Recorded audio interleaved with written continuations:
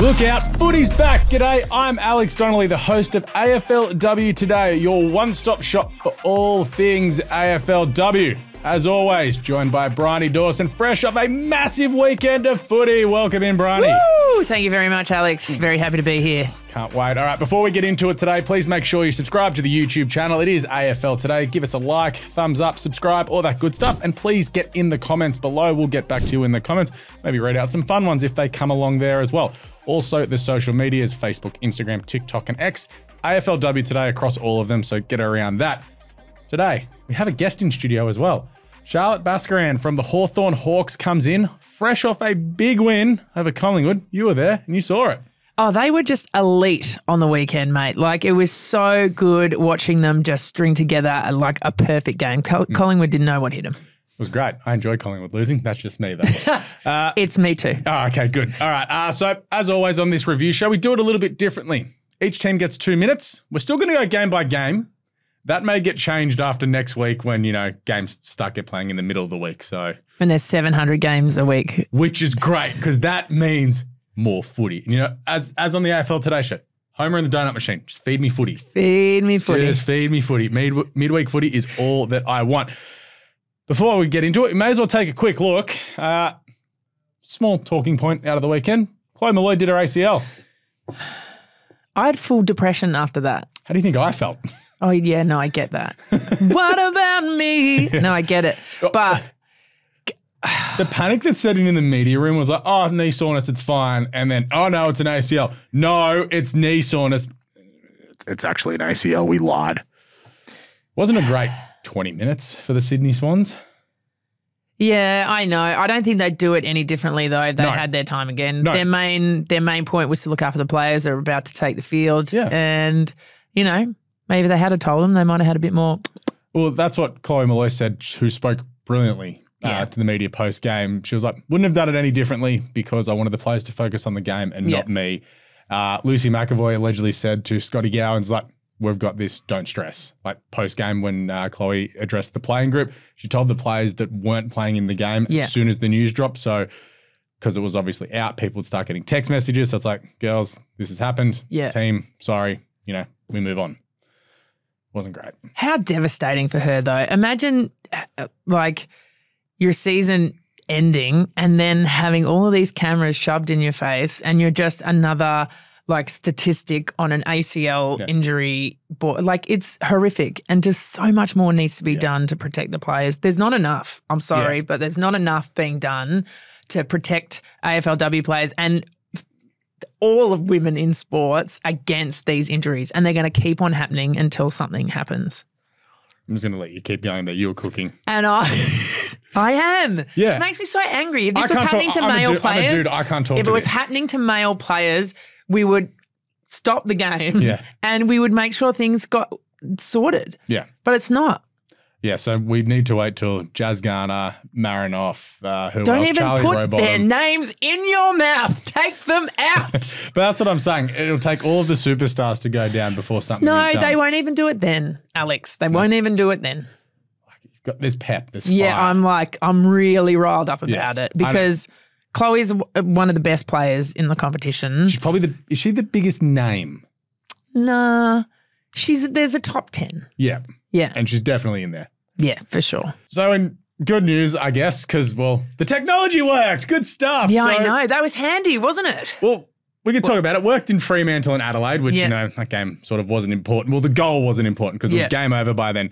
But Maddie Gearin kicks a late goal for Carlton. Go up for the touch on the line. We're not sure. We're all standing around there because we're all just waiting for the FBI to go, Carlton need to win this, guys, so let's give them the goal.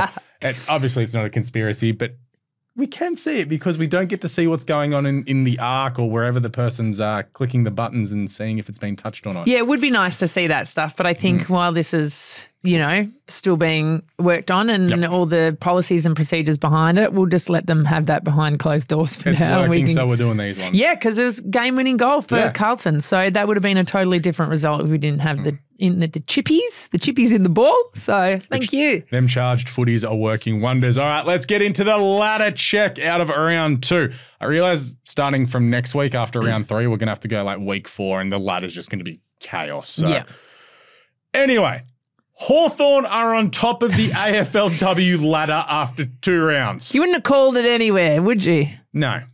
I know we were excited for it pre-season starting. We wanted to see it. Yeah. Now we've seen it. And now it's here. Yes. St Kilda, we had them in our top 8. They are second after beating my Sydney Swans at a cold, wet, windy. We'll get into Moorabbin later because I got takes on the Ferris wheel not being in working there. Adelaide Crows in 3rd. That's no real shock. North Melbourne in 4th on 6 points after a draw. We'll get to that one later. GWS Giants down to 5th after their loss. Their percentage is still 200. Port Adelaide up into 6th after their huge win Friday night. Freo down to 7th. They were pretty bad yesterday afternoon. Richmond back on board 1-1. Swans out of the 8 after that loss. West Coast down to 10th after they got brought back down to earth. The D's down to 11th. That was not great at Casey Fields. The Lions, they're up into 12th. Essendon 13th. Carlton 14th. And then you get to Geelong, who were winless, but they've got the 2 points after the draw. And then the 3 teams without a point. Gold Coast, Collingwood, and the Western Bulldogs are still last. And just pencil them in. Collingwood will be unhappy with that, down in the bottom 3 and winless. Yes, and same with Gold Coast being 16th. Not at all great. All right, we mentioned it off the top. Charlotte Baskaran is here and in the studio, so we'll get to that interview right now. All right, AFLW Today. How good is this? The ladder leading Hawthorn Hawks are like, you know what? We're going full media blitz this week. Hawkball 2.0. Charlotte Baskaran joins us in the studio. How are you, Charlotte? I'm good. Thanks for having me. Woo! Yeah, you're the applause. Yeah, you're the applause team. Charlotte, thanks for joining us. Great to be here. We'll start with the footy because we'll get to the fun stuff after this. 2 from 2, top of the ladder. Life must be pretty easy at Hawthorn at the moment. I wouldn't call it easy. It's been a lot of hard work in pre-season and in the off-season. And it's great that, it's coming out to show everyone how we started, obviously, with 2-0. And, it's really exciting. It is really exciting. I was on the boundary for Fox on the weekend with you guys out there, and you just look magnificent. It looks like everything's flying really, really well, and there's a lot of confidence in the team. Yeah, definitely. I think obviously with some new coaches coming into the program, we've worked really hard in the off-season, as I said, and we've got a certain structure and way we want to play, and as I said, I think that's been shown big time, and everyone's buying into that, which is really good. Yeah, well, just to talk about the off-season, nobody has ever said, oh, we didn't really work hard in the off-season before. I know it's the first time you've had a full off-season to train. What are some of the differences between like a Beck Goddard going into a Daniel Webster where things have like really increased for you guys? As I touched on, I think it's just like the way we want to play. Everyone knows our brand and our style, and we want to be tough in the contest, but then we also want to back our run and our speed, and obviously getting that space out the back really works for us, and obviously playing that half-forward role at the moment, pushing up the ground and working back into that has been something that's been really good for us. And you're doing it very well. Was there a sense like before the season of like, we're pretty good here? Like just a lot of people, myself included, like, I want to see them do it. And I've seen you do it. I'm like, oh, they're way better than I thought. But coming into the season, like, yeah, we're pretty good.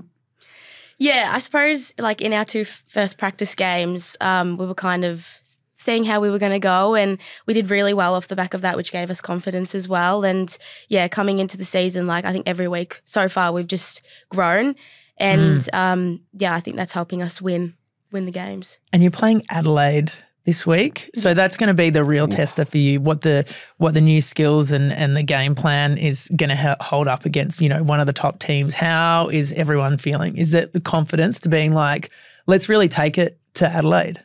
Yeah, as Dan always says, like not to get too ahead of ourselves. And as you said, coming against Adelaide, they're a really good team in the competition, and I think it will be a really good test for us to see how we go up against one of the better sides. And I think it's just staying to our structure and sticking to how we want to play. That will kind of need to happen this weekend to see how we can go backing ourselves against that top side.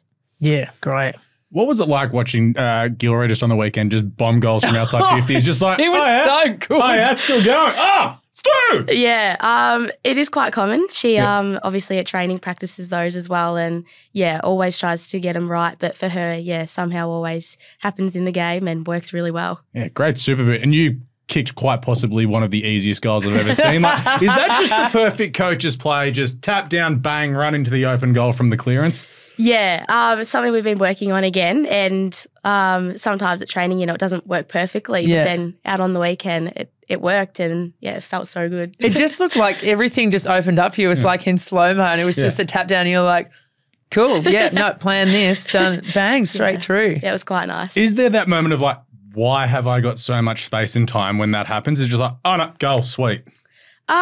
Almost. I mean, I kind of read the flight of the ball when it was being thrown in, and I thought, there's a bit of space out the front here. I could be on here. Yeah, I could be on. It's going to land straight there, and I thought, get the timing right, run through, and hopefully it comes my way, and it did.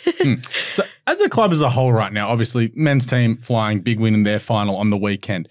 It must just be fun going to work every day and everyone's just having the best time at the moment. The club seems in a really good place. Yeah, definitely. I mean, obviously with the boys' success this year, they just look like they're having so much fun. And I think that's following over into the female program as well. And everyone's just, trying really hard, really. And I think everyone's just really enjoying themselves. Batesy was a late out on the weekend. Does that sort of throw you at all? We know Chloe Malloy, didn't want to let the team down when she knew she was out for the rest of the season with the ACL. Did you know that morning that Batesy was going to be out, and does it throw your game off at all? No, I wouldn't say it would throw our game off. I think we just we get to the ground, we're already prepared, we've done all the back work, and everyone kind of knows what they need to do. So I don't think it really throws us off.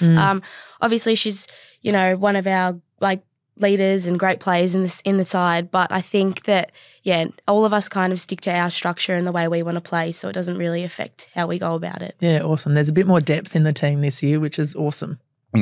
Let's get to the fun stuff. We've talked footy. Footy time now, Charlotte. Yeah. I'll go with one. You can get the sneaker questions after this. So I want to know after a game, what is your go-to cheat meal? You're just I've just run around for 2 hours in the sun. I'm going to eat something. Oh, I can never eat straight away after the game. Yep. I'm just never hungry. But what did I have? Saturday night, I did have pizza. Okay. Oh, yeah. Got a carb load after the game. Yeah, pizza or pasta. So I'm missing the football part in my carb loading. I need to probably start running more. That's where I'm going wrong. Your nickname at the club is Carol. Yes. Please explain. Because my name's Charlotte Baskaran. They've just come up with Carol because of Carol Baskin. So it's definitely stuck. I like that. I'm shocked it hasn't moved to Christmas yet. Christmas Carol. Oh, okay. Yeah, okay. Go a little bit. And then move on. Saint Nick. And then you move on. So just progressive nicknames. Don't mind it. Yeah, move to Christmas, then you move to present. This is how I think. We've just found out you're a sneakerhead. You are somewhat of a sneakerhead. Yeah, I'm I just buy the sneakers. I don't know about the sneakers. Do you know what I mean? Fake fan. Yeah, I'm a fake fan. But you're really into sneakers. Yeah. Tell me about how did that start? I don't know. I feel like I've just always loved shoes. I've got plenty at home. Yeah. But then, sneakers is just kind of what I've gotten into the past couple of years. And, I've got a fair few to pick from. Do you do any kind of display box? I do have a rotating shoe. Yes. Love that. Yeah. You've got a rotating shoe rack. Yeah. Is that something that you bought or is that built in? No, I bought it. Okay. Yeah. Okay. Yeah. Oh, that's good. I need one of those. I have questions. It's do you have to rotate them yourself or does the shoe rack actually do it itself for you? So it's a circle and it just spins and then, That's awesome. Is there a button that makes it spin? No, there isn't. So it's a manual spin? Yeah, that might have to be the next upgrade. So a lazy Susan for shoes. Yes, pretty much. Yeah. I like that. Don't tell me the price, but tell us the brand and the make. What is the most exorbitant shoe that you've bought so far? I actually haven't bought too many expensive ones. I kind of just I've got a fair few Dunks that I've bought. But I wouldn't say they're too expensive. They're just kind of different. Yeah. Yeah. When you get that, $1 million contract that down the line when the AFLW goes full on salary cap like the men's, what is the shoe you buy and why? And you can tell us how much this costs because that's fine. Oh, Oh, Because it's a dream. I've never really thought about that. She's like, I just have a couple of spares. The Marty McFlys that make you hover. Yeah, something that made me quick. No, I haven't really given too much thought into it. I think at the moment Adidas is quite popular with the Sambas and the Spezials, but I don't know. I don't know. Yeah, I feel like maybe whatever's in style whenever that is. Yeah. I don't reckon she got the Marty McFly thing either, mate. That was a very... Back to the Future. So you got it, Back to the Future. Of course I did. I swear I saw one of them sold, like a pair of them sold for 15 grand recently. Wow. So you might have to Google like the Marty McFly sneakers. Yeah. I got the Reebok pumps recently. Yeah. Yeah, I love those. The old John Cena's. So Yeah. We can go back that far. Wouldn't even know who John Cena is. It's 20 years ago. I've got back to a footy question. A lot of the players, like the older players, they've spoken about how hard it was growing up playing footy, and they kind of had to stop playing footy at 14 and that kind of stuff, and there wasn't a lot of mentors or pathways of that kind of thing.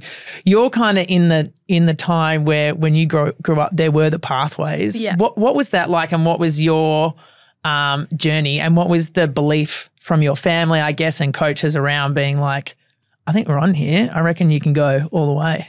Yeah, well, I started with Auskick when I was really little. Yep. I did that for about 3 years and I loved footy. There weren't too many girls that played, so I was kind of in and around the boys. Yeah. And then I went down to my local side and they didn't have any girls teams actually. So they wanted me to play with the boys, but I got a bit scared and I said no. I looked it up. He was holding up the footy board at the time and I said to Mum, I don't know what that is. And little did I know, it was just where the people were playing in their positions.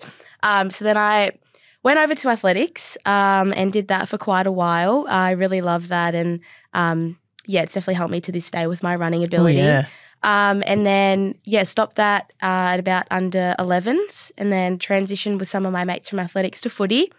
We trained down at AFLW and since that first training session, I just absolutely loved it. Yeah, good. I think it's just that team aspect, team environment, learning a new sport was something that was new to me and I absolutely loved it the minute I picked it up and ever since then I just kind of went through the pathway and then, I'm here today. Yeah, that's awesome. I'm so glad that there's that structure and pathways and you're being supported to be an elite athlete. And what were your family like helping you out with that along the way?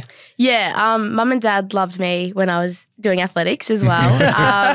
They would drive me around everywhere and because I'm a December baby, they had to always drive me around. But they love footy now, absolutely love coming to watch me play and supporting me and as I said, they've kind of been my rock since day one and always supporting me and helping me out wherever I can. Do they get nervous at the games? Are they is Dad off somewhere or is Mum off somewhere?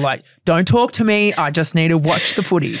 No, they're not too bad actually. They're always together at the footy and most of my family will come along. My auntie's also one of my biggest supporters. Oh, and amazing. She's always there and same as my uncle, he tends to watch it on TV at home. Great. Who's the harshest critic? Gives you a phone call after if you've done maybe something wrong and you're already down in the dumps and then, Charlotte, look, I know you played well, but that kick, honestly. I feel like it would have to either be my mum or my uncle. I knew it was going to be the uncle. I was like, this is Tony. He's watching it on film and he's just rewinding going, ugh. It's a bit uncle-y, isn't it? Yeah. My uncle was the same when I was playing under 15s. I'm like, I'm a kid, leave me alone. So growing up, were you obviously playing junior footy, but were you a footy fan and who did you support? We can have what our fan base was before we get drafted. Absolutely love footy. Yep. There'll be a couple of photos of me in my Pies jumper.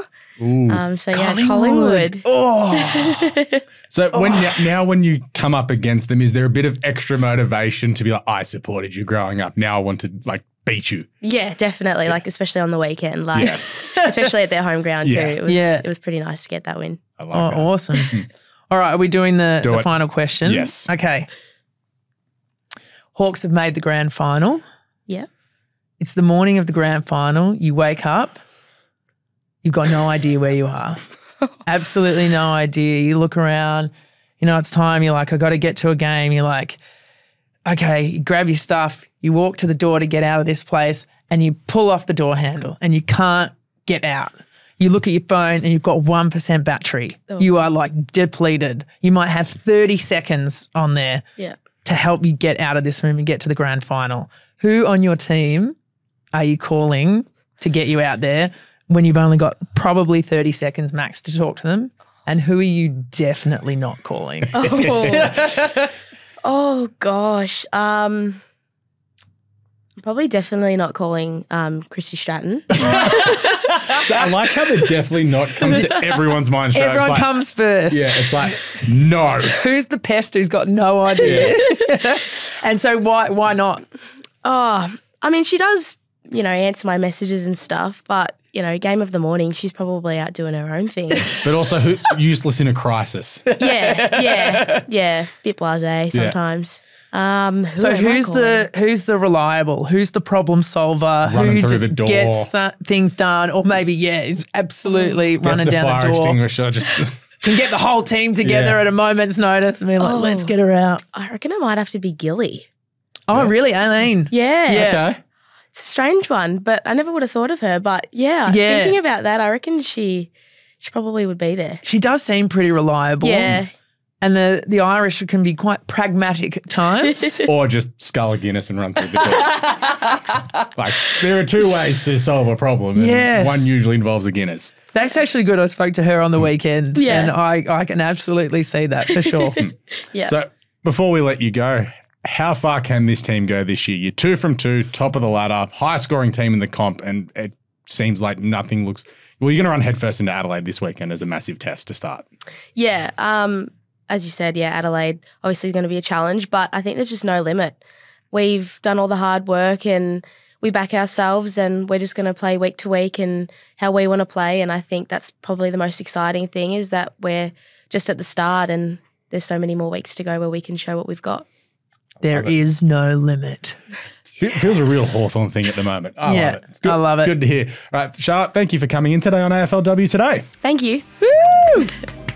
All right, how good was that? Charlotte Baskaran, a lot of confidence out of Hawthorn, seemingly. This is going to be something to watch over the next couple of weeks. Yeah, love Carol. She was great, wasn't she? I hope they really take up the Christmas nickname, though. Yeah, no, that was not bad. I didn't mind that reference, actually. I get a couple, right?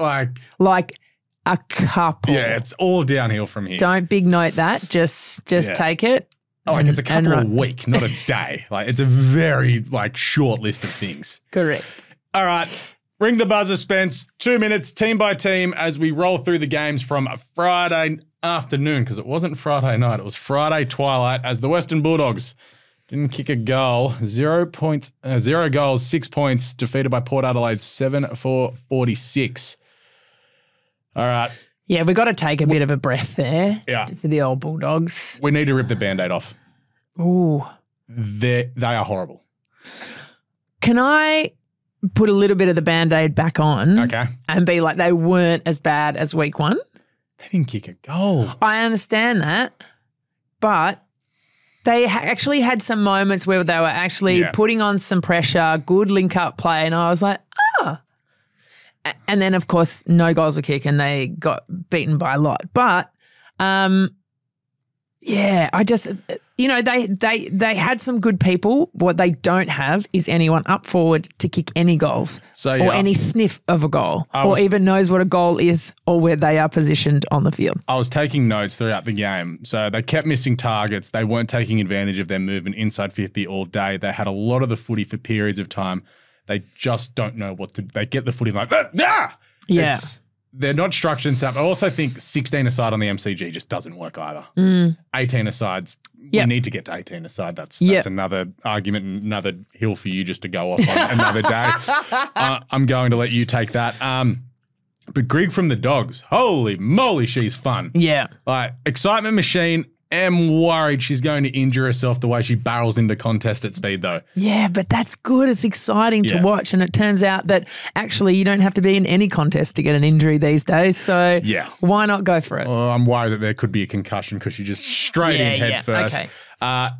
All throughout the game, I thought just their efficiency going forward was horrible. I don't know if they're fit enough. Yeah, well, I mean, it's a pretty young side in there as well and inexperienced. And I know that, they did have a full preseason, but again, when you've got new players, young players, there's not a lot of experience. But surely there's not you can be fit enough. Yeah, but even the fitness, like preseason needs to be really hard so that the games are easy, right? And so if you don't have that mental toughness or the ability to know how far you can go in that preseason, then it doesn't replicate on the field. So I just feel like with the youth that is in that team, they haven't got that level up yet. Yeah. It was a bad night for the It was a very bad night for the Dogs. You're absolutely correct. In summation, a bad night for the Dogs. Ellie Blackburn tried her guts out once again, but it wasn't to be. Port Adelaide. Kirsty Lamb kicks 2 goals against her old club. But Teeks has a night out. Gets 4 at the G. Yeah, that was awesome, wasn't it? Yeah. She was absolutely fantastic. I also like that Kirsty Lamb kicked the first goal as well against her old club. And it's kind of like, I love Lammy. I really love Lammy. So I was really happy for her to see that. Janelle Cuthbertson did rupture her ACL in her left knee. So she got scans on Saturdays. No luck. Yeah, and a partial tear in the MCL as well. So went the full knee. The full blown knee. So obviously she'll go in for surgery, and you put another one on your little stats board. Stats guy, keep count. Yeah, we don't need to. It's a lot. It's too many already. I just thought at times that Port needed to lower their eyes with the footy because they had a lot of short options on where they could have taken ground and kept moving forward, but they're like, because this ground's so long, we need to move it quickly, which they were killing the Dogs through transition anyway. But if they lowered their eyes, this score could have been a lot worse than what it was. So you think the game plan was more about gaining territory as much as you possibly could? Yeah, but then they came out after halftime and they started hitting the switch kick as well. I was like, hey, here we go. They've seen what's going on. They've thought about it. And they were hitting their targets. They were going forward. I thought there was a great couple of marks taken by Gemma Houghton as well. Oh, she's so good. Yeah. So good. But then got absolutely belted at one point as well in a contest late. And then the coach was like, nah, it's cramp. It's fine. So basically, it was a bit of a toughen up moment. It was great. But good win for Port. We saw signs in that game against the Crows. Yep. We said they had to come here and smash the Dogs. I thought early on my record win was on, but then they sort of pulled up like it was a belting. Yeah, it was an absolute belting. Let's move across to Saturday. Saturday morning, the D's 2-3-15, Brisbane 5-3-33. So we'll start with the D's. You stop Kate Hoare, you win the game. Well, that's pretty much it. She had 10 disposals, 1 goal. Yeah, but going forward, there was nothing there for them. It showed that they were missing Taylor Harris desperately. Obviously only 2 goals kicked all day coming off what they've done the week before against Geelong. But you did I don't think they not copped the heat, but they just weren't ready for what Brisbane were going to bring. Yeah, 100%. And I think that they're also riddled with injuries as well. So, we know that they lost half of their team in the trade season. Yep. Now, Harris is out with a shoulder. Zanka actually went off in the final quarter with an elbow injury. And they also lost their ruck, Lauren Pearce. She's out with a scaphoid fracture. The scaphoid is in the hand. I was like, where the hell is the scaphoid? I'm pretty sure I'm saying it right. I'm pretty sure it's a scaphoid. It's it's like just below your thumb or something. Oh. Anyway, so she's had surgery on that. And because there's a couple of blood vessels and stuff in there, sometimes it can be like a couple of months recovery. So season over. Like they've lost their ruck. They've lost Taylor Harris, one of their best players. And they've also lost Eden Zanka, who does kick all the other goals if Kate Hoare isn't kicking them. So they've been absolutely gutted. But they got run all over the park and just could not keep up. Yeah. I did love Pisano getting her first AFLW goal on debut, and it was Melbourne's first goal, which came in the third quarter. Yeah. Yeah. So it was a tough day at the office for Melbourne. Let's move to Brisbane. They absolutely smacked the D's in the clearances, won that 33-19. They were up for this because they knew if they dropped this game, it is a long way back in a very short season to go 0-2. I had them at 0-2. I know. So I was going for Melbourne. I tipped the D's as well.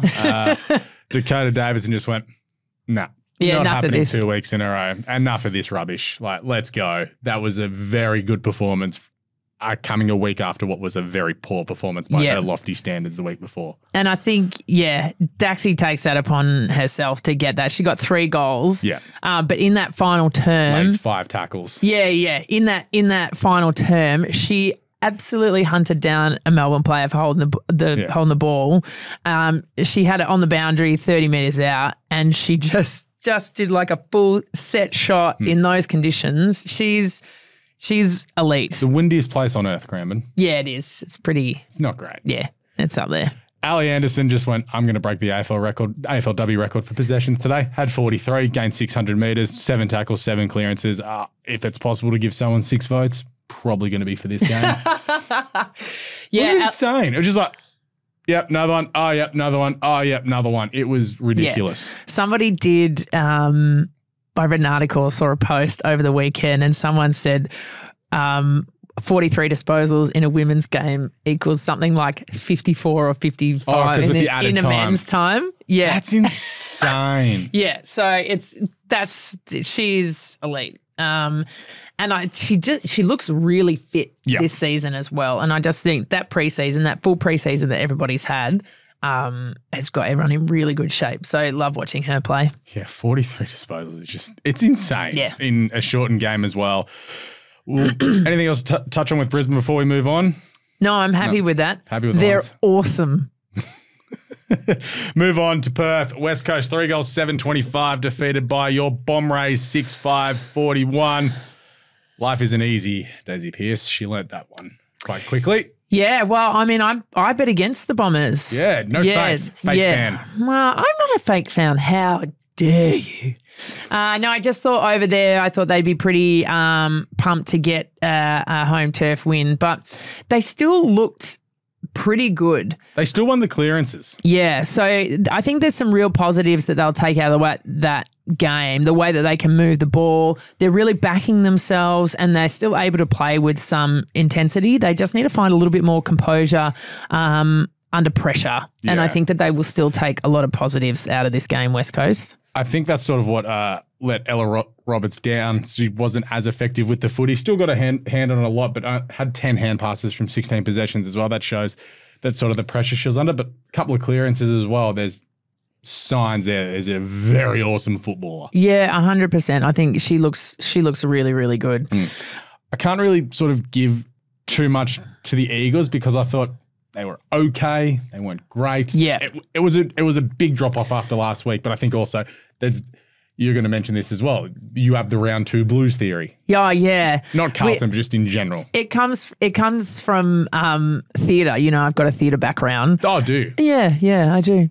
And, you know, it's called Second Night Blues. And because you have this big opening night performance and that's what everyone's there for, blah, blah, blah, and the second night show is usually a bit, not so good. And I just feel like this round 2 is your second round blues. Okay. There's been a little bit of off play, ACLs, there's low scoring, there's all that kind of stuff. And I was like, okay, everyone's in the downward spiral at the moment. Yeah. But I thought West Coast, yes, they had some costly misses in front of goal, but they're things that are able to be fixed and tightened up for the next game. There was one play in the final term where Hosking got a free kick in front of goal, right? She kicked 2 set shots in front of goal last week, but no, Lewis takes it, plays on, and misses from 20 metres out. It's a coach killer. I'm like, oh. We do old mate, no mates on the AFL show. Yeah. Where it's like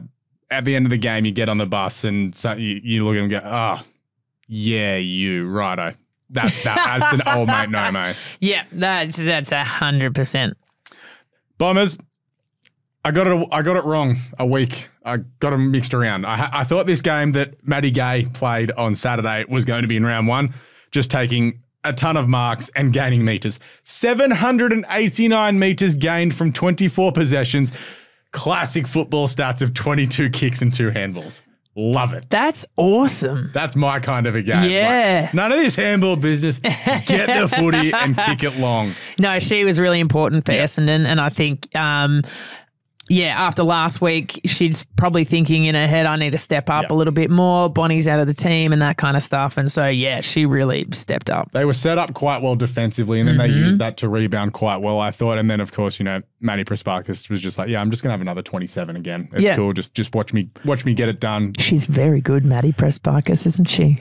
She's quite good. She's not the number one Prespakis. I'm going to die on the hill. I love how this is going to go, Rick. But Prespakis actually ended the game with ice on her quad as well. So they played down that injury concern, but they could be Chloe Malloying us. Maybe we're going to start a term like when clubs align. We got Malloyed. Yeah. Well, it's like you got Bevo, now you got Malloyed when it comes to injury. But in fairness, after the round 1 game as well, Maddie came off at the end of the game absolutely cooked. So it could be still working into the season. So just, sore, crampy, everything hurts. Yeah. I hate my life. Yeah. Because, I hate my life when I wake up at 33 years old. My back hurts. Maddie Prespakis never hates her life, mate. She's got a great life playing footy for the Bomb Rays, getting a bunch of the footy clearances, tackles. And Georgia Nenskowen continued her good form to start the season too. Great form. Couple of dodgy deliveries into the forward 50, That happened mate. last week though, so I was like, George, you just gotta take an extra second and just line up. She was not kicking to advantage. There was a lot of over the head. Like if she can just pop it on the chest of one of the forwards, Essendon are going to be a lot stronger contenders. I do want to do a shout out for Chloe Adams in her debut for the season to replace Georgia G, who is still nursing a little bit of calf muscle soreness. But Chloe Adams, first kick of her career, first goal of her career. I love those ones. I really love them. I want to point out also, I said Essendon last week were terrible defensively. They laid 21 tackles inside 50 this week. So the pressure was on. Yeah. So it's a good lift from the Bomb Rays. Didn't really expect it from them. Got no faith. How dare you? Collingwood, 3-8-26, defeated by Hawthorn, 11-7-73. We've talked up how good the Hawks were. Starting to be a little bit concerned about Collingwood. They might not be much good. They got belted. Yeah, I mean, they did. They did. In the end, they got belted. They were still in it for most of the game. I thought Sarah Rowe had a really good game with 24 disposals. She's really, really reliable, and I love watching her play footy. I thought Bri Davey was pretty quiet. Only the 14 possessions, but did take a mark and laid 6 tackles and had 5 clearances. So not too shabby, but a little bit quieter than what we see for Bri. And if I may, before you jump in, Alex, Sabrina Frederick, I just think she's exceptional this year. Yeah. I think she's really improved her fitness, but also just her confidence and ability around the ball. She didn't take a heap of marks, but every mark that she took counted. Like every single one, and they're contested marks. So I think she's playing some of her best footy, which I absolutely love to see. Benici was good again. Was average with the footy in hand last week, much better this week, but still room to improve. Only went at about 50% efficiency. So keep that up. 49% efficiency. It's I think you want a little bit better than that from one of your best players. So yeah. I can't really. I only caught the highlights of this game. I was traveling to and from Sydney at this point, so I'm only going off what I've caught from them. I thought defensively they let themselves down a few times as well. It just felt too easily that Hawthorn were able to cut through them. So that'll be something for them to work on. It happened last week against the Swans as well. Yeah. So that defending transition might be a big focus this week. It's hard when you've got Gilroy, bombing them from 55. Bombing them from 50. I was just like. She literally, I was on the boundary there. Let me talk about Aileen. Yeah. Well, we're talking about Hawthorn. So go on. Talk about Hawthorn. Being on the boundary where she kicked that from, you could just hear this ooh. Yeah. And I've just gone. It was like a driver off the tee. Oh, God, it was an absolute ripper. I love watching that kind of footy. It's so electric and exciting. And, it's amazing. So her moving forward has been a great move. Another couple of goals, 11 touches, 3 clearances, but it's like, get the footy 50, 60 out. It's going to the top of the square. Yeah. None of this, I'll kick it to 20. It's going long. Yeah. And if there's no one there, it's going all the way through, I interviewed her after the game as well as part of Fox, and she's just awesome. It's like your typical Irish player, chat, loves a good laugh, loves a good piss take. So it was awesome. So Tilly Lucas-Rod again was quite good. Had 27 disposals, but was seemingly everywhere. 9 marks, couple of tackles as well, but just set up a lot of the play. They're good. They're really, really good. I had Tilly Lucas-Rod in there to mention as well. Yep. Mattia Breed is an absolute gun. Yeah. She is so exciting to watch. She had 15 disposals and a goal. She's a really, really exciting player. I don't think she's playing her best footy yet, but I love the confidence, and she's definitely one to keep an eye on. A few things for Hawthorn. The rebound off their defensive 50 was elite. Yeah. That's when they were really able to get their game on their terms and move at a rapid pace to their forward line. Their delivery inside 50 was pretty good too. So their disposal efficiency compared to Collingwood. So Hawthorn's disposal efficiency was at 70%. Collingwood's at 56%. You're going to win a lot of games of footy when you're that efficient with the footy. And efficiency inside 50, Collingwood 56, Hawthorn 71. Yeah. So just that, you can see how Hawthorn smashed Collingwood. Yeah, Hawthorn good, Collingwood maybe not. Punt Road, Richmond 5-8-38 defeated the GWS Giants 4-3-27. Richmond still struggling to play a full game of football. This time it wasn't the first quarter this week. It happened to be the last quarter.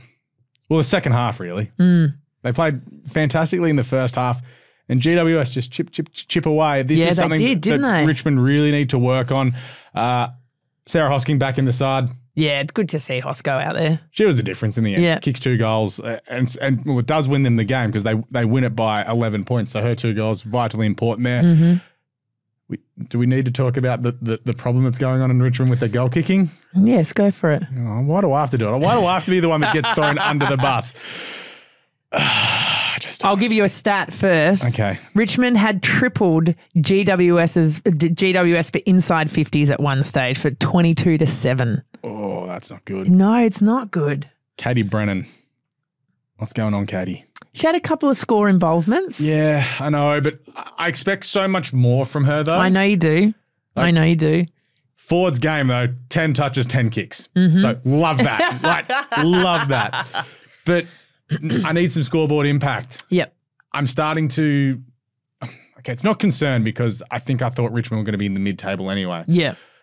But this could be like what I expect of the Western Bulldogs in the AFL is I expect so much more from this team, yet I'm constantly just like, you're not that good. Yeah. With this list, they need to be defeating a team like GWS very handily. Mon Conti had a quieter game, only 18 touches. I thought was well shut down there by the Giants, but it's just... There's nothing for me to go, yeah, Richmond. I'm not feeling it. Yeah. I'm not feeling it at all from them. I think they just sort of held on at the end. Oh, they absolutely fell in. They got beaten in the disposal around the game. GWS got their handball game up and running. Richmond's disposal efficiency was less than 40%. Like, it just wasn't good. They got beaten in clearances despite winning hit-outs. Like, yeah, you're 1-1, but it's like there's an alarm bell ringing there somewhere. Yep. Well, the Giants finished with far more disposals, so they had 236 to Richmond's 198. Yeah. They edged them out of clearances as well, 26 to 21, and ended up with more tackles as well, 79 to 57. So their pressure was the Giants, though it's GWS, their pressure was amazing in the second half. But I think that they just sort of left it all a little bit too late. Yeah, and that's it. It was the slow start that's cost GWS the game in the end because they were rollicking back into this game, but going down 4-1 at halftime, being -12 and inside 50s has absolutely let them down. But then you sort of have a look at sort of how they've played. Like Alice Parker works in the game. O'Dowd again, good. Like just like you're going to be a problem for everyone you come up against 100%. this year. That was really good to see. Yeah, so we'll move on to GWS from that. So Zala Goldsworthy again pops up, 13 touches, kicks a goal. I'm just waiting for when they just go full-time mid. Just waiting. Ah, interesting. Yeah. Okay. I feel that's her future. I feel like she could go anywhere. Yeah, I know, but get the footy to your best player as many times as you possibly can. So Anderson, just give Anderson the footy. Give Zala Goldsworthy the footy. Okay. So it's like North Melbourne Jazzy Garner. Give Jazz the footy. Like, Give the best players the footy, things will happen. North Melbourne's pretty stacked for good players, mate. Yeah, but let them find the footy and things eventually happen there. But this is I expected the Giants to lose, but I come out of it actually thinking more of the Giants than what I did pre-game. Yeah, absolutely. Like there's something there to go, okay, no, there's something to work on here. You're not... There's a little bit of spark. There's a little bit of something. They're going to cause teams problems who are off their game. I think there's at least something to analyse there about what they're doing and, you know, things that they could tighten up to do better and that kind of thing. As opposed to like a Bulldogs where you're like, we can't even talk anymore about it, you know? So I think there's good stuff in there for GWS. I think it's with GWS to just hitting basic short targets. Once you start hitting those short targets 20, 30 metres away, get the game going, that's when they'll start winning it because they're having a lot of possessions, but it's not clean. Yeah. And once we get to that, they'll start winning. Let's get to, where was it? Up at the Great Barrier Reef Arena, Gold Coast. GBRA. Sure. With the GCS defeated by the CBFC, 38-39. The Suns, they had a chance to win it. Lucy Single. Where was the handball off? There was a runner there. I know. I was watching it. I was at Marab watching it. She gets the ball. Handball. Goes the flying snap and misses it. That sucks. Yeah, I know. Like, I know. I can't blame her for going for this shot, but it's like time over again, she just dishes the handballs. Yeah, it's hard because, you know, you don't know what the message is from, you don't know what the message is from the coach, you know, saying like, back yourself, take it on, you can do this, or it's like, you know, or look for your teammates. Everyone's there. We've got the numbers. Get in there. You like my coach voice? Yeah, good. Come on, get in there. Sorry. Just waiting for you to give me a spray when I do a bad show. I probably will give you a spray. That's fine. Charlie Rowbottom, there's 3 votes coming your way. Yeah. That was awesome. 35 touches, 10 tackles, 7 clearances. That's a good day, isn't it? You talk of the everywhere game. This was the everywhere game. Yeah. Honestly, just popping up everywhere.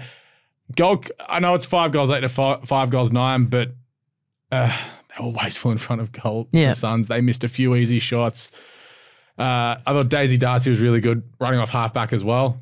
Saw a lot of the footy there and a lot of it was just get it forward. And I enjoy that because it was a turnaround from last week where they sort of stuffed around with the footy a little bit. Yeah.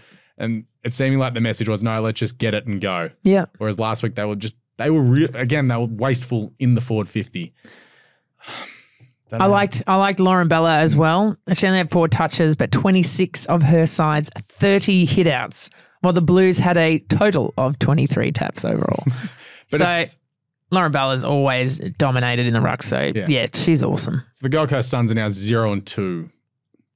They miss finals now. At the start of the season, you would have said it 1-1 at worst, 2-0 at best.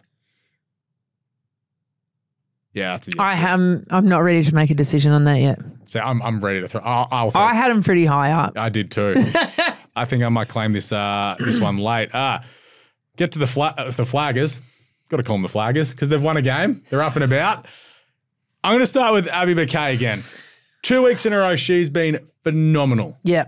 24 touches this time, but just in and under is that first person to get their hands on the footy and then dish out to the teammates. Every team would kill to have a player like her. Mm-hmm. She is so tough. I don't want to run into her. It'd hurt. There's a footy on the ground, and I'm just like, nah, man, just you go. You're cool. Nah, she's absolutely awesome. Yeah. I thought Carlton, they stuffed around with the footy. I keep going, stop stuffing around with the football. It's going to be a hill I'll die on all year. Yeah.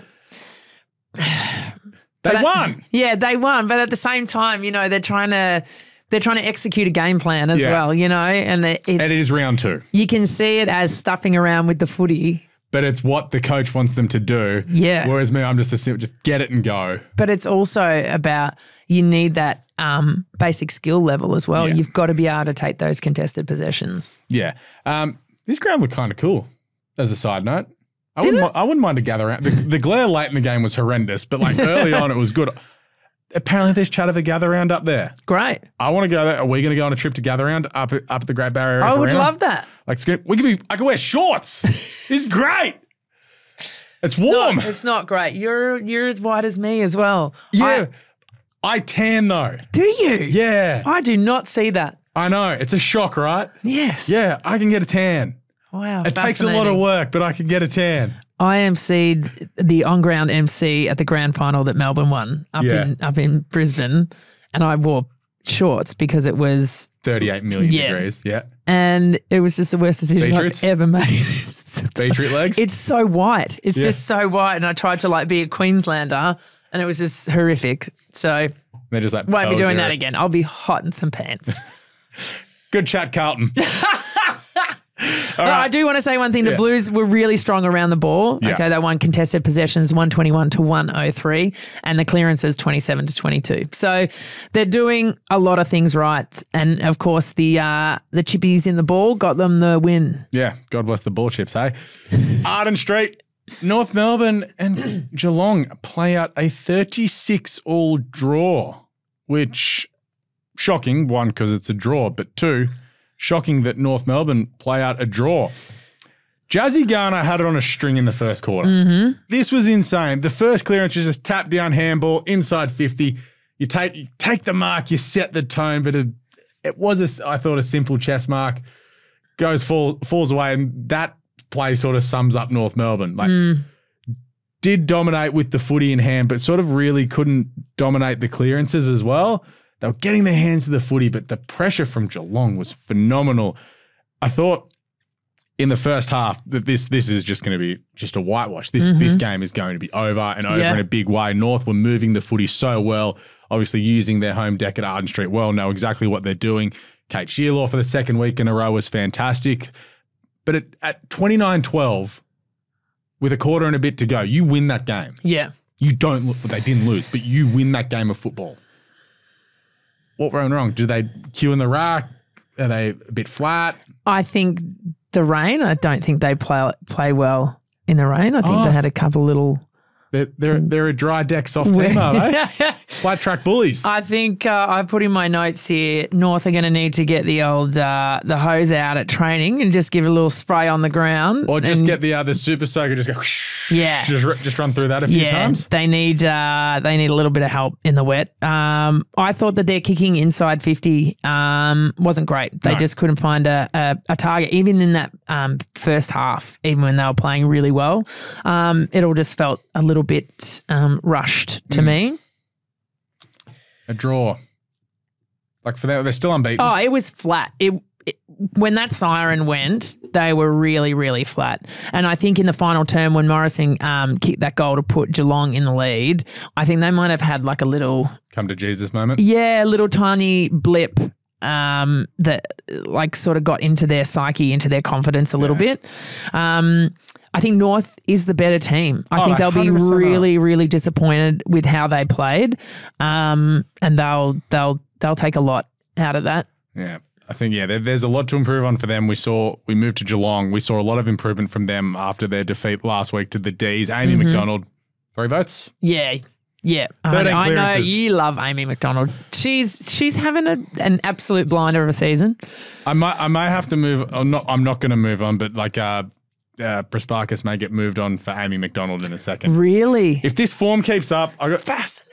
Well, she does look like she's nursing an injury still, Georgie Prasparkas. Yeah, she was pretty quiet on the weekend. Only the 11 touches, but was in there in the last couple of clearances when it mattered, but feels a step off. Yeah. So agreed. We heard that there might have been a quad issue going into round 1 and still looks like she's working her way through it. I think if she's up and going, they potentially win this game because 11 touches is low for her output usually. Yeah, 100%. Did you see, what about when Webster's run too far when she's kicked that awesome goal? That sucks. But I called it last week in the GWS game. Yeah. If you run too far, you get pulled up. Well umpired. Yes, I'm the fun police, but rules are rules, and I'm sorry. God. It was awesome, but you did run. Watching, I was like, you've run too. Yeah, there's the whistle. Couple of extra steps there. Yeah. I thought Geelong looked really good. I thought they looked confident. I thought they were taking the game on a little bit and backing themselves, and that was probably their game plan because, how else do you beat North Melbourne? They're such a strong team. Them. Yeah. I think their forwards really threatened North's defenders. And if a couple of balls just had bounced a different way, Geelong would have been the winners. Yes. Their coach, Dan Lowther, said in the press conference afterwards, he's like, we'll take it. We're not happy, Yeah. But it steps forward for us. Which it is after last week, because that was a game that they definitely threw away against the D's, I thought. Yeah. I thought their forward pressure was excellent as well, because that's where North Melbourne have their outlet out of defence. They transition from defence to attack so easily that they didn't let them get away with it as much as North would have liked. I thought Nina Morrison was really good as well. Finished the game with 19 disposals, 5 marks, 4 tackles and 3 inside 50s. I realised we haven't done how the fan bases are feeling. Cats fan base is like, oh, that's annoying. We should have won that. Yeah. And North are like, still unbeaten. Still unbeaten. It's still unbeaten. Stats guy. North will be feeling the exact same way. Yeah. That they absolutely should have put that away. Let's go to St Kilda beating the Sydney Swans at Moorabbin. Great setup down at Moorabbin, by the way. I was there. 6-6-42, defeating the Swans 4-2-26.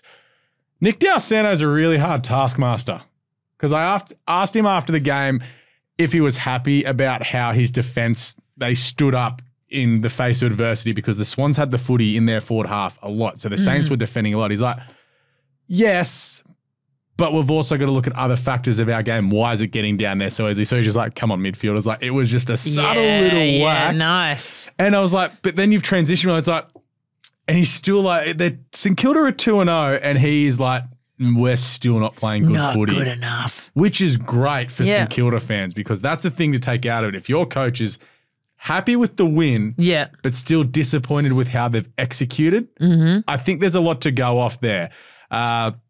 I thought once they finally got the footy in their hands and in the wet, they transitioned quite well.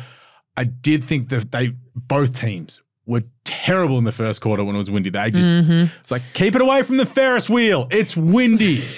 It is really hard in the wind. Yeah, but it it's affects like, don't everything. go to that pocket. Every time they're just like, we're going to go to that pocket. Sometimes you can't help it when it goes to the pocket. Yeah, but someone's kicking it that way. Make the decision to go towards the bench. We had the late goal from Jesse Wardlaw, the long bomb from 55 to seal it.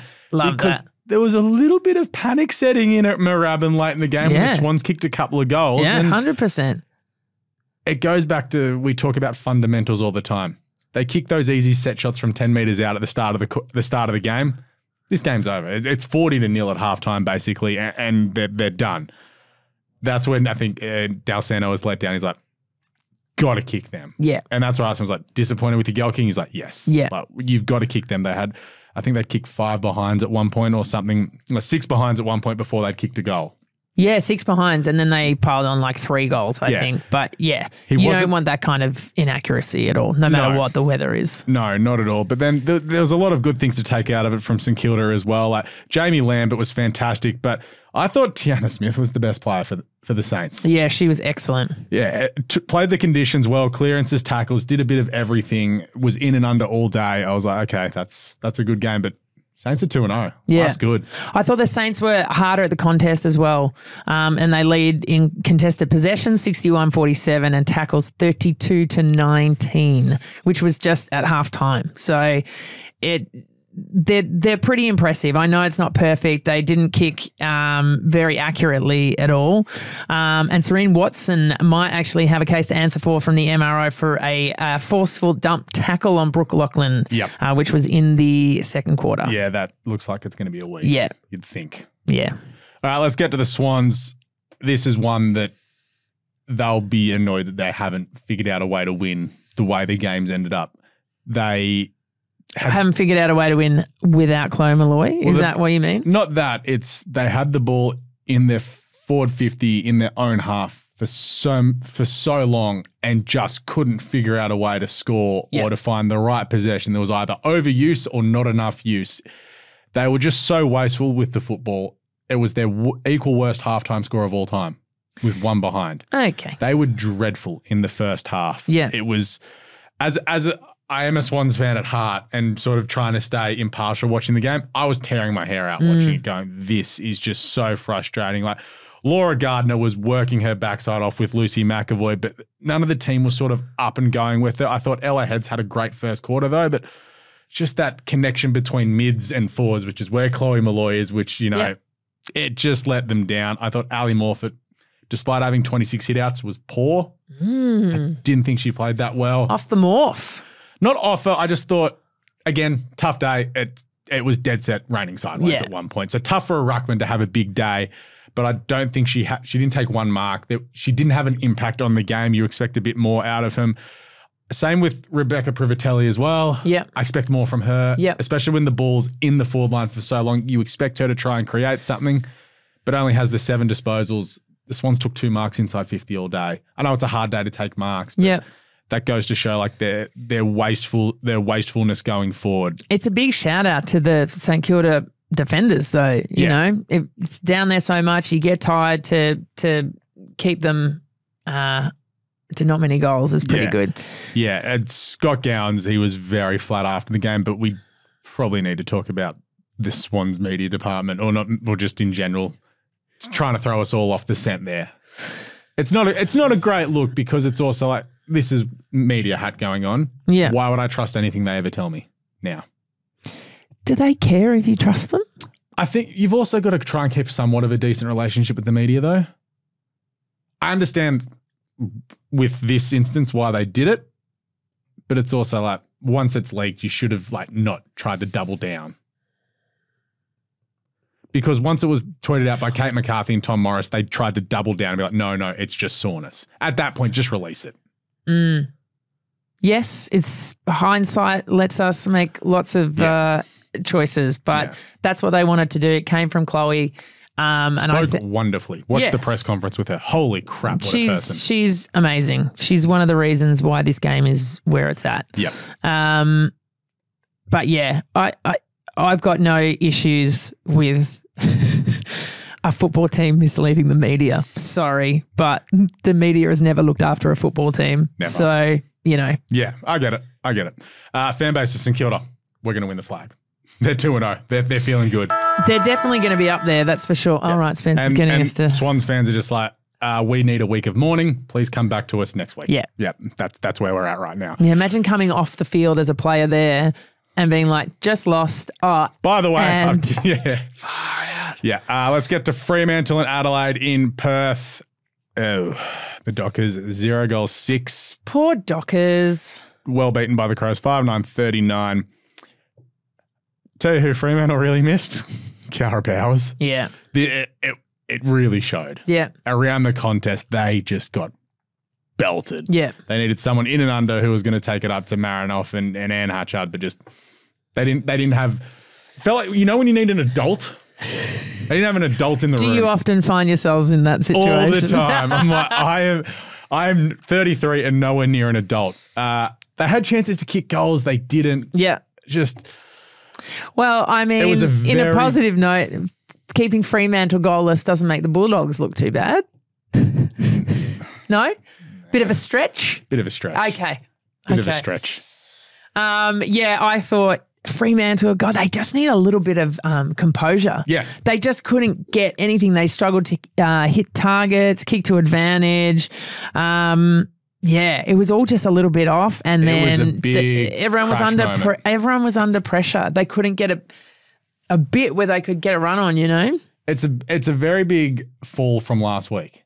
Yeah, a very different team to last week. Yeah. You're still 1-1, but it's like, don't know. I feel like a lot of teams are going to perform like this against Adelaide. Yeah. So you try and sort of take where's the. You know, the positives there. I thought Ash Brazil. Brazil. Just go Braz. Ash Braz. I need a coffee. Sorry, Ash. I thought was fantastic around the footy. She's I said incredible they got beat up athlete. around the clearance, but she was in there at least having a crack. McCarthy again was quite good. 6 tackles, had 4 clearances herself, but just going forward, they had no answers. Yeah. Let's get to Adelaide. They weren't great, but they won. You're absolutely correct. Can I just, before we go any further, talk about the absolute hanger that Zoe Prowse took over on your tie? That's going to be close to mark of the year. Oh my goodness! I couldn't jump that high. It was just a crash over the It was a classic mark. Yeah. Like just grabs. Well done, Zoe Prowse. They won. They didn't get out of second gear. Oh, out of second, you reckon? They're cruising. I said it last week. I think they're going to cruise early in the season, ideally get to sort of 4-0 and then crank it up. Do you find that some teams, top teams, when they play a team that is not as good, sometimes they get dragged a little bit down a level and the other team gets pulled up a little bit, and so it ends up with this kind of thing where they end up very similar on the day. It's not a sort of a great spectacle to watch. Yeah. You're just like, Yeah. Whereas if you're an Adelaide fan, like, it's great, we've won. Yeah. But as someone who doesn't support either team watching, I'm like, I got to sort of halfway through third quarter, I'm ready for this to be over. Yeah. I know who's going to win. Great. I don't need to see another 30 minutes of it. I think there'll be a couple of meetings during the week with a bit of video analysis and a couple of There's a lot. Lasers on the wall. There's a lot to come out going, this is where we can improve on. Let's say something good though. Eb Marinoff laid 18 tackles. 19. 19? Yeah, ended up with 19 and got rounded up for another one. 19 tackles. 60 disposals between Marinoff and Hatchard, as well as 3 of the 5 goals. There's your game. Yeah. They just went crazy. Madison Newman as well was quite good as well. Her game will be understated because of how good that Marinoff and Hatchard were. Yeah. Good win. Crows job done. Crows are just like 2-0, baby. Yeah. We're the real deal. Yeah. I thought they defended really well, obviously, because their movement from goalless, the back half was good. Zoe Prowse, Sarah Allen, Chelsea Randall, they were absolutely brick walls down there. Yeah. But yeah, Adelaide, they kicked 1 goal per quarter, except for the last quarter, which they kicked 2 goals. So, you know. It wasn't a fun game to watch. You know what, fan bases, Fremantle are like, oh, that's not fun. They're not feeling great this morning. Crows fans like, dubs. Another one in the bag. Just dubs. Take the dubs. Let's get on the tipping results from this week. We both got 6. Stats guy got 8. Yeah, he did pretty well, didn't he? Yeah, I'm shocked he's not even doing a victory lap, to be honest. Gold Coast let him down. He was fuming about that. All right, full credit. Best team of the round. It's the Hawthorn Hawks. Yeah, I'm going to have to agree. Yeah. That was exciting. That was fun. I can't wait. Sunday, 105 against the Adelaide Crows. Bring it on. If Adelaide don't get out of second gear, they're a chance of knocking them off. I could galaxy brain myself into tipping Hawthorn. I could see myself doing it. I can overthink and just be like, this is doable. I mean, you'd love to see it, wouldn't you? Yeah. You'd love just I'm not going to tip Hawthorn, but I can definitely see them winning this game. This isn't like, when you've got the Western Bulldogs coming up against, I don't know, let's say St Kilda. I could see, you can't see that happening right now. I can see Hawthorn causing an upset. Okay. We'll let you have it. Yeah. We'll see what you do in the preview show. I've got till Thursday morning. Best on ground of the week. It's Ali Anderson. Yeah. I'm going to see your Ali Anderson, and I totally agree.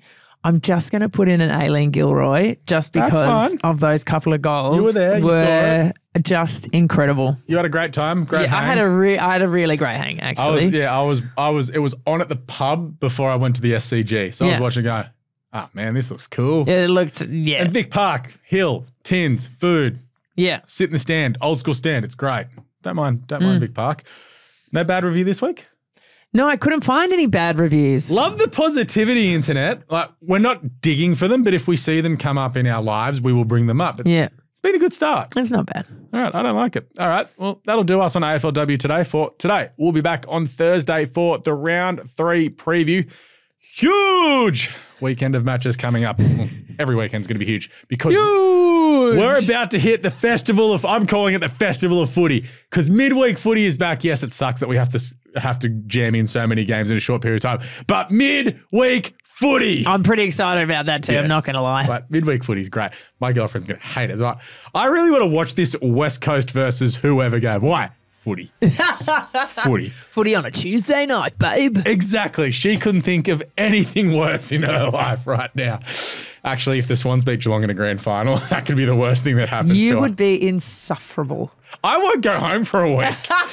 I'll turn up here on the Monday, still in what I wore to the MCG on the Saturday. Yeah. And you would just reek of booze. Yeah. Right. What's up? Might need to get Stats Guy to host that one. All right. Big thank you to Charlotte Baskaran for jumping on the show today as well.